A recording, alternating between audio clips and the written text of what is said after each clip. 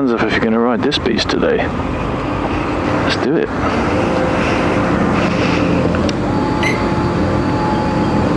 It's a bit fancy for a Harley, isn't it?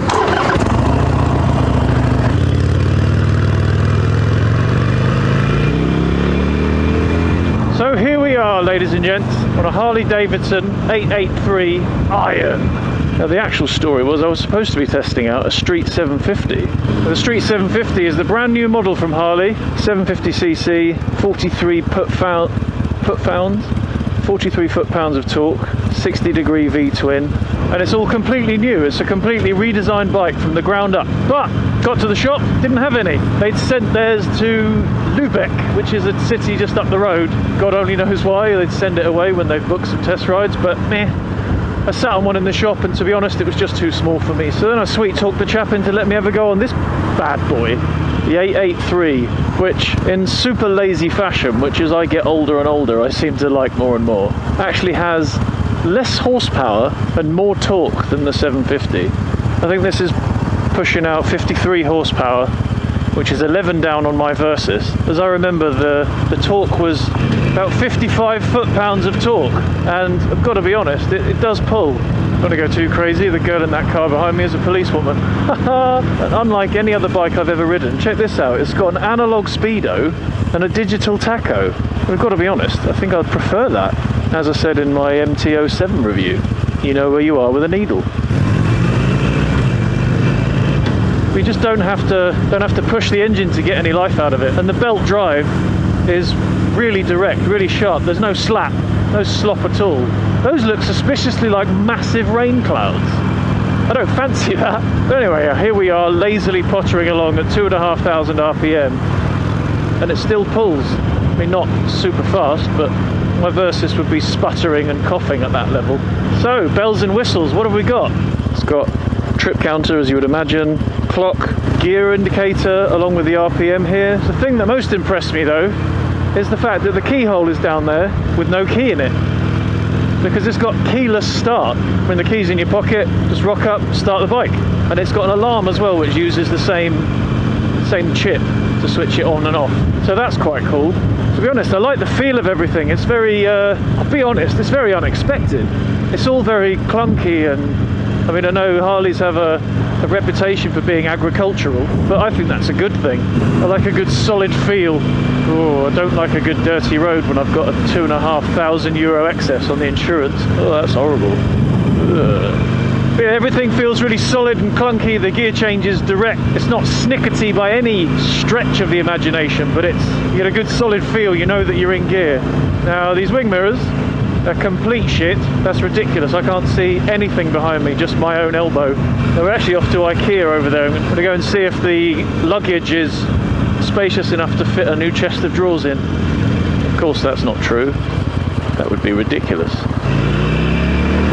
Now, the 883 is, of course, a 45-degree V-twin. As far as I know, it's 883 cubic centimeters. That's why the tank is so high up, because the engine is very tall. There's only 45 degrees between the pistons. The Street 750 was actually... the brakes are pretty solid, actually. I've read very bad things about the brakes on the 750. But as I was saying, the 750 is a 60-degree twin, which means there's a bit more space between them, and the pistons are more flat, which makes everything more squashed down, which gives more suspension travel, a lower tank height, blah blah blah blah blah. All very exciting, because I'm not even on that bike. I must be honest, I had expected a bit more noise from this beast. It's very pedestrian, to be honest. There's a lot more valve noise than there is pipe noise.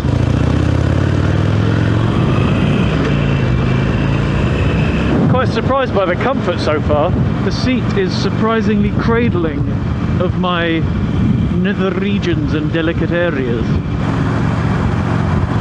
Has to be done, really, doesn't it?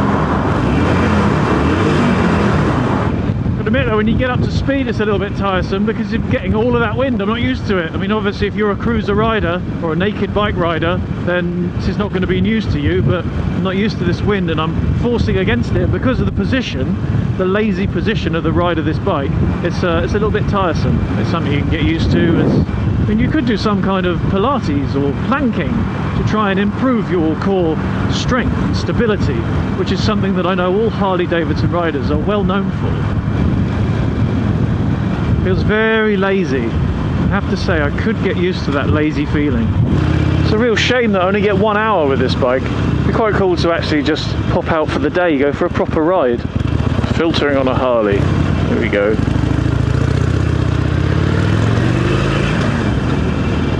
Can do it.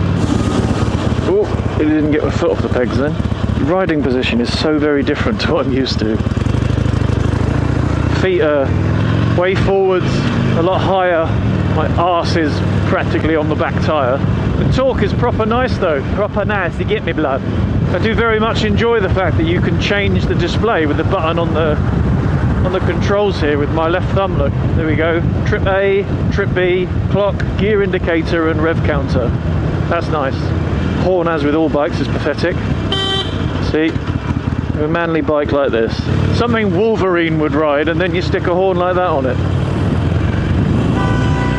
Shut your face. The indicators on this bike are press once to activate, thus press once again to switch off. I mean, the feedback on those could be a bit better. They're a little bit soft, although the confusing thing is, just like on BMWs, to indicate right, the button is on the right. There. You get the telltale on the dash there. And then press again to disindicate. That's not even a word. Press again to cancel it. But apparently if you leave it running, it cancels itself after a minute or two. But that could just be my dodgy German, I don't know. He could have said, if you leave it running, the bike will explode after 2 minutes, I don't know. I get lost sometimes. I was just excited that I was going to get on the bike, wasn't I? So there we go. Now that I've got nobody to upset, I'm going to leave that running and see if it switches itself off. Well, it does jump around on tick over. There's the front wheel bobbling about. So although it's really quite smooth when you're on the run, it jumps around like an ADHD kid on a trampoline when you're at tick over. It reminds you that it's an air-cooled engine as well every time you stop, and those cooling fins burn all of the dust and the pigeon shit and stuff off of them. You get a lovely smell of burning biological matter. Yeah, well, it didn't cancel, and I don't want to ride along with my indicator on, so you'll just have to look into that yourself, I guess. I don't really know where to put my foot on the back here. I've dressed for the part today wearing my Kevlar jeans and lace-up boots, which means I've got heels which I've hooked over the pedal here, but I'm really hooking my foot up high to get it onto the brake pedal. I don't know if that's normal. Should I put my heel on the pedal perhaps? That just feels unnatural though. I feel wonky. Whereas if I put the hook of the heel on the pedal there, it feels like I'm going to touch my heel on the exhaust pipe, which is just going to end up with burnt rubber and scratch paintwork. Oh no, you don't. No red lights today, I'm on a bloody Harley, innit? Running reds on my steel horse, people. So maybe that pedal's adjustable, I don't know. But the way it is, it's a bit uncomfortable for me. You know what, it's not unnimble. Flickable it is not, but it's no slouch. I mean, you can chuck it a little bit. I mean, it's no sports bike. Let's not go crazy. I mean, there's a real resistance. You have to, if you get on the counter steer, you can chuck it around a bit more.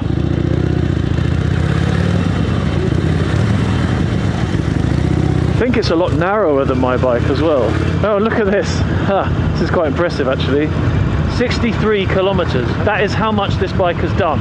That's how new it is. I think I'm going to have to take back a few of my seat comments. The seat is very cupping, shall we say. And the forward lip of the cup is putting a little bit too much pressure on my perineal region. I think more of a flat seat would be the order of the day for me.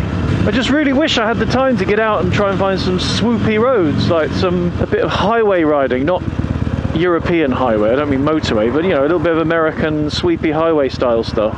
Just kind of try this bike in the setting it's designed for. I mean, right now I'm in the city. They're not meant for this, are they? That'll be neutral, well done. Although the idea with the Street 750 was that was a city Harley, designed to create a bike that people who want to get into riding Harleys can have one that works in the city. Though to be fair, so far, this hasn't been that bad. I mean, I can feel the warmth coming off of the engine. That's not ideal, is it? I imagine it would absolutely cook if I was in traffic for too long. Oh, I can feel the heat coming off of that. I do like the black though. A lot of matte black going on there. I'm a big fan. Nice special ops utilitarian look to it. It really keeps messing me up that the indicator to go right is on the right. I keep on going for the left, but there's no right indicator on the left. Simple. Now, this guy on the scooter is hustling. Oh, thank you very much. Cheers.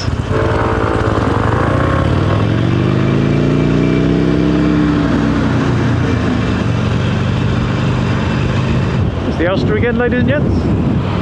The jewel in Hamburg's crown, I'll wager. Right, which way am I going here? Kind of want to go up that way, but I've cocked up here. It certainly gets the looks, doesn't it? Oh, it really does jump around when you sat still. There's neutral again. Is that the third time I've done that? So with a little bit of counter steering, you can chuck it around a little bit. Thus, and the brakes do pull up quite sharp, considering the size of the bike. Quite impressed with that. Right, sadly, I have to start heading back. Top speed so far has been 50 to 60. Had a little bit of city stuff. Tried flicking it around a bit in the city. It's very, very firm on the suspension, I have to say. The back wheel is very rigidly attached to the floor, shall we say. It's not uncomfortable, but I'm feeling the smaller bumps. But that's not entirely surprising, is it? Let's be honest. Oh, it's heavy on the old manoeuvrage. Oh, turning circle's not great. Trying to get through there.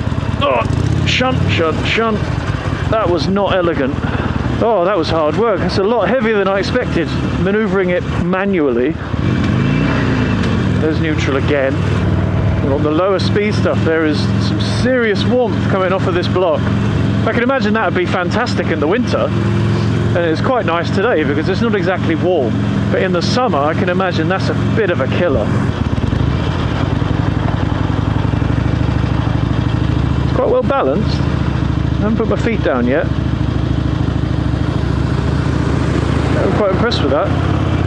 Maybe the extra weight of it helps with that. I mean, there's a lot of engine down the bottom there.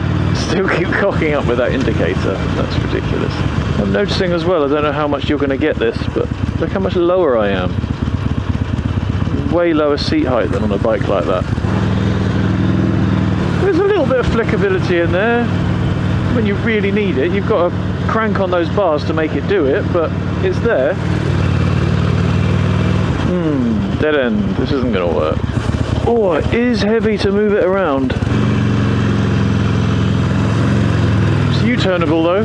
Oh, I can't forget how heavy it is. Just leave me over there and nearly drop the bloody thing. See if we can try and get a quick walk around just before I give it back. To be honest, look at the, can you see the pattern of the headlight there? That's a bit of a joke, isn't it? There's loads of scatter above the line of the cast, or whatever you want to call it. It's one thing that always amazes me, that vehicle manufacturers kind of have no excuse anymore for designing a bad headlight reflector. And the fact that the Yamaha Phaser's headlight was so bad, even though that they had the exact same headlight bulbs as in my Versys, the headlights were so terrible because the reflector was such a terrible design. There you go, can you see that? There's all sorts of scattery bits and weird reflections there. Maybe when it's cast off 50 meters into the future, maybe it's a different story, but that looks pretty shit to me. Oh, it would take me forever to get used to these indicators. Keep on getting the thumb out to indicate right.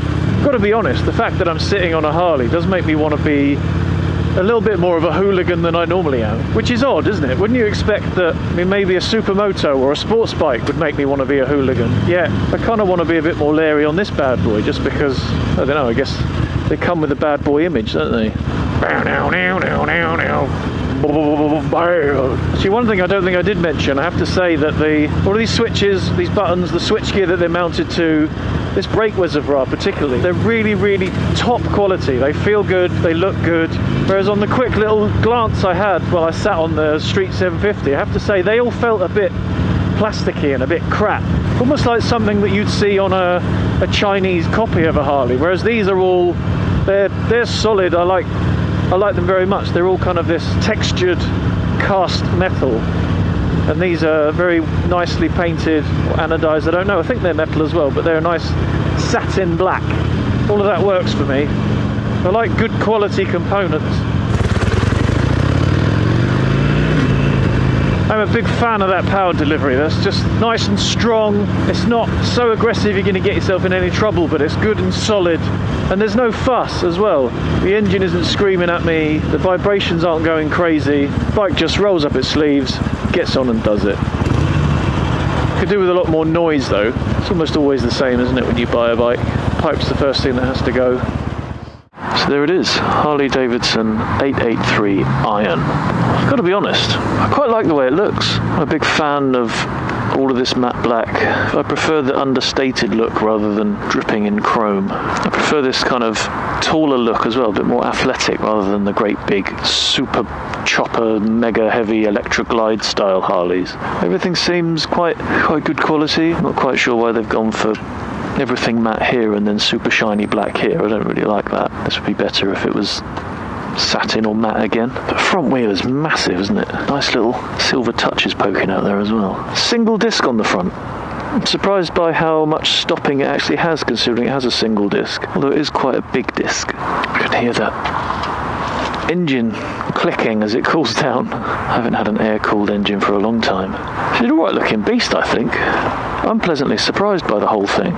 No back seat, improves the looks no end if you ask me. I actually quite like it. If I had a shit ton of spare cash and I wanted something else just to, you know, just to mix things up every other weekend, then yeah, maybe I'd consider something like this. I mean, nobody's ever looked at me on the Versys like that guy on the scooter did earlier on. I think he was in love. Here's the key fob thing that I was saying about. I mean, the key, which is tiny, looks like a padlock key, doesn't it? But you can use the key to lock the steering, thus to try and stop any thieving bastard from having a way with your bike. Although, being able to take the key away, but start the bike, can you start the bike with the steering locked? That'd be a bit silly, wouldn't it? You can start the bike with the steering locked. If you ask me, that's pretty retarded. If I ride off on that now, I'm going to shit my pants just about the same time as I plough into the front of that Beetle. Not clever, Messrs. Harley and Davidson. So anyway, right, so yeah, with this in my pocket, and then she starts up. We're going to give it back. Steering lock is off, let's just make sure. Oh, there was one thing that surprised me, look at this. There's no lock on the fuel cap. You just take it off. Somebody could rob all of my fuel, or pee in my petrol tank, or any number of terrible things. I prefer a lock on that in this day and age, I really would. But anyway, let's get out of here, see if I can stack it doing a U-turn on this loose ground here.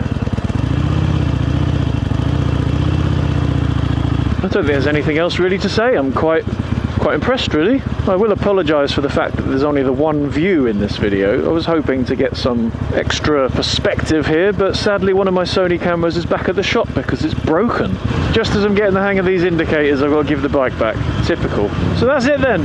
Test ride done. My first ever ride on a Harley, and to be honest, I'm pleasantly surprised. It's lazy, it's relaxed, it's quite thumpy, all things that I like. Quite comfortable. I was expecting to be a little bit more fatigued by the different riding position, but again, I'm enjoying the laziness and the comfort of it.